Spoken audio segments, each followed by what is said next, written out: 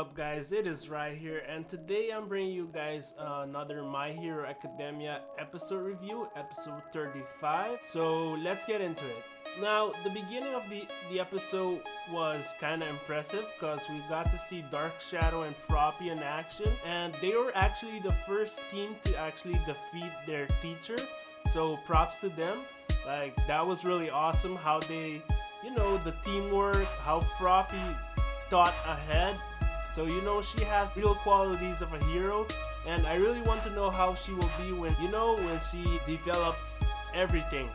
Like, you know, when she's a full-fledged hero. I'm pretty sure she'll be one badass female hero.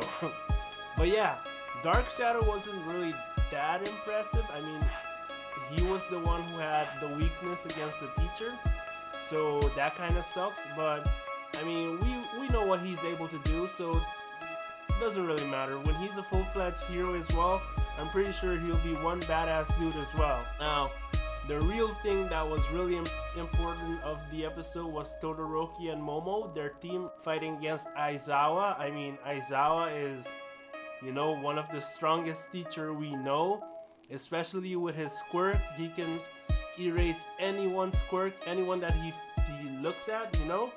So that's really impressive.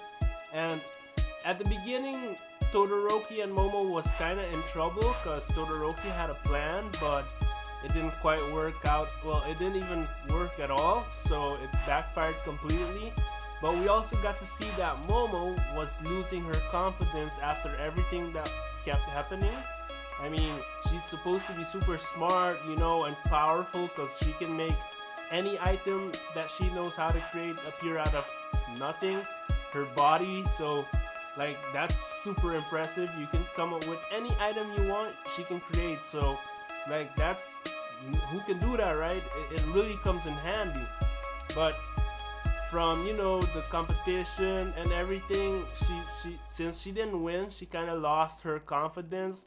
She lost confidence in herself and her powers and started doubting herself. And you know, if you're a hero, that's the one thing you can't do.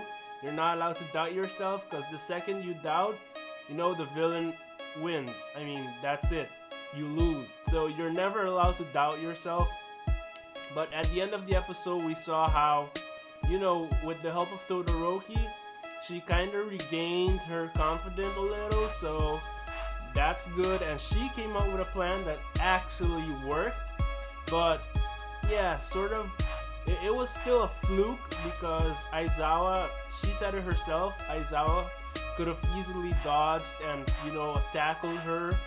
But everything went according to plan, luckily. But yeah, they even said Aizawa's, you know, a softie because he let them win.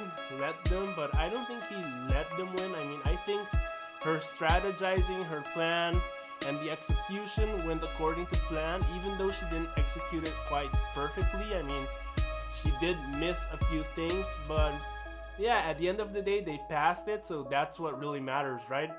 So that was pretty much what had happened in this episode, you know? Those two teams. Well, we did see Ida and the tail guy fight against the teacher as well. They've won as well, so, but you know, the highlights was really Froppy and Shadow, and you know, Momo and Todoroki.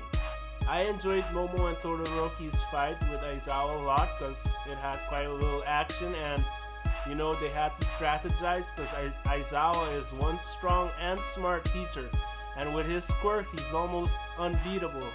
So yeah, they managed to beat them, which impressed me a lot. So that was pretty much it for the episode. So if you guys enjoyed this video, please leave a like.